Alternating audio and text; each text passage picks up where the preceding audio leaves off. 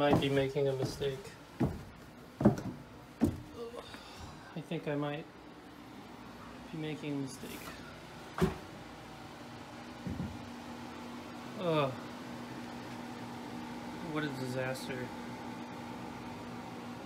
What a mess.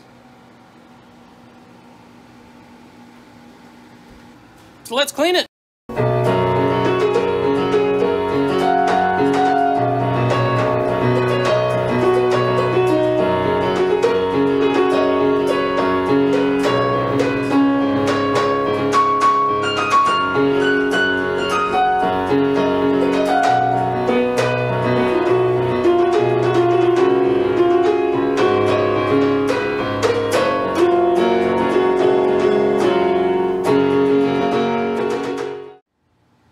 There we go.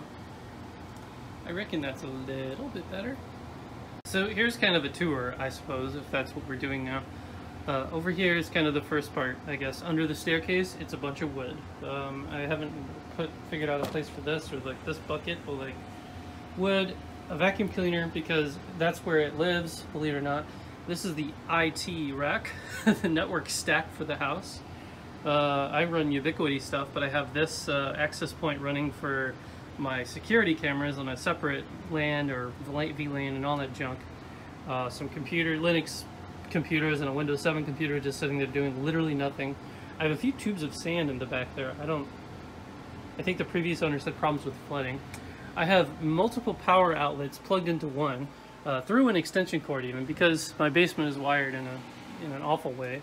And then here is like a bunch of radio related junk. I've had this cabinet for like years and years. IC7300 sits here unconnected to anything because lightning is scary. But I did have a Raspberry Pi sitting here a while ago doing some RF monitoring a while ago. Ooh man, I forgot one thing. How could I have forgotten? Wait, where's the plug? Ah, yes, the Underglow. You have to have that. Anyway, continuing on. Under storage stuff is under storage stuff. Soldering equipment, some ratchet straps, PPE, tools, electric parts, glue, wire, bungees, rope, wire and coax, radio, peripherals like weird 900 megahertz stuff I haven't ever had. Power tools are under there, battery chargers, extension cords, this little like multi-tool kit set thing, junk, some scooter chargers from when I charge scooters, but I don't do that anymore. There's a SATNOG system in there, or no, maybe that's a SATNOG system, and the scooter chargers are in there. And then on the top, I just have a lot of space. Everything's kind of shoved to the back. This has got all of the Toe-roids and little wires and doohickeys and connectors and RTL SDRs, some more junk, and yeah, some stuff there. Pegboard has, I don't know, it has tools. There's some tools. This thing I wanted for Christmas, but I never use it. Like, it just has too much stuff going on, and I already lost some things. So technically I did use it, and I immediately lost the bits, but this might be one of them. Yes, that lives there. Oh, and this is the other. Okay. I didn't lose any bits. It's fine. I have fire, and I have air, and I have the only essential oil that matters. WD-40. And just some other stuff. Some precision toolkits, some nails go up there for some reason, tape, and basically everything I need for doing work. And then over here I have the soldering station, some battery chargers, a cheap angle grinder from Harbor Freight, even cheaper pancake thingamajigger that puts out air, the air compressor, that's the word, also from Harbor Freight. And my dad will love this, but I've been using his vice script that he made in college back in 1980. So thanks for that, Dad. Still working like a charm.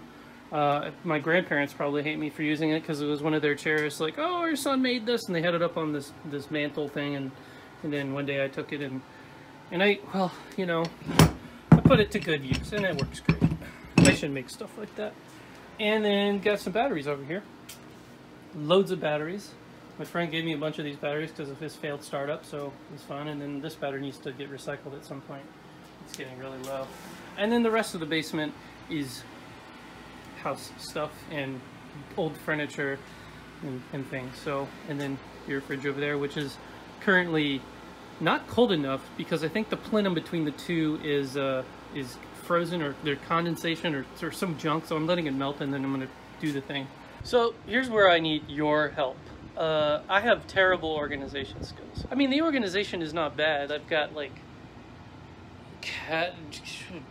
these things, containers with nice labels on them, and bigger containers, and some other containers, and in these drawers, but like there's just junk in them. Like, I mean, I know where everything is because I have a mental encyclopedia of where things and junk lies, but like, you know, it could look nicer. Now the question I have to you guys, the YouTube watchers out there, is how do you organize your workbench or your ham shack or your workshop or whatever you have?